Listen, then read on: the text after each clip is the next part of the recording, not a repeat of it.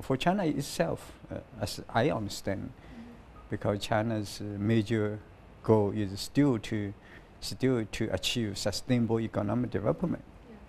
To sustain economic development, it's very important for China, to go global. What China calls 走出去. I mean, productive capacity are very much needed by other developing countries. Also, more importantly, China also has the skill. So capital, capacity, and the skill, those three things combined, give a lot of dynamic for China's going global strategy. The Belt and Road Initiative is very, very visionary and exciting.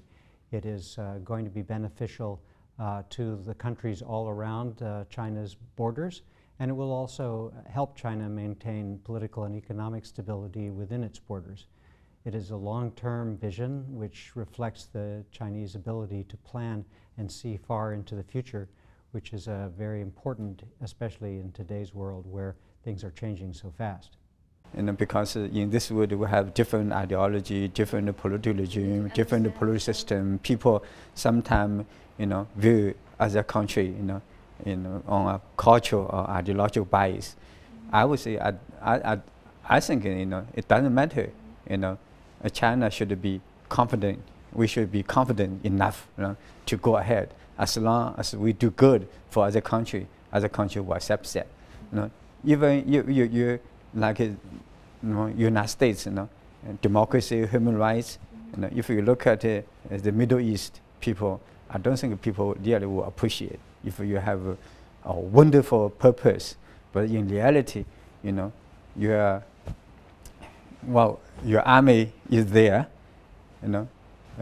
you cause more problem than you solve problems, right? So that's no problem. As a rising power, as a responsible international player, China should do lots of this project like this kind of project like One Belt One Road, to benefit other countries.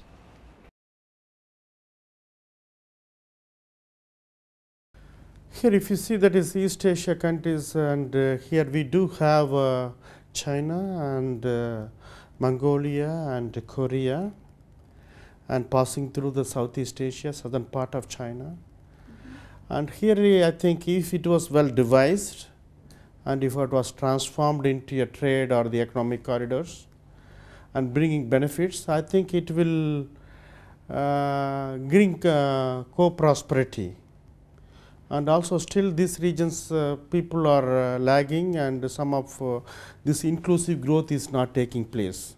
Particularly there is a disparity or the gap between the regions, the development, and if it is well designed and it can bring this inclusive growth for all the countries, and also it could bring integrity across these economies.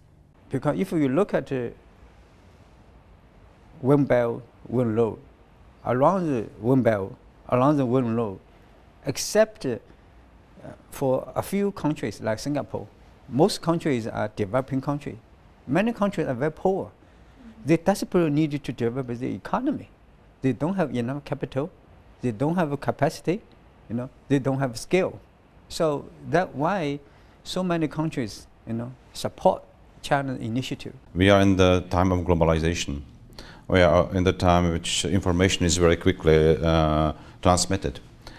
We are in the time we have to cooperate together because it's we are so close. It's our common goal. So I think it's a good initiative. Initiative is going to the right way. It's another proof of the responsibility for the development of the world.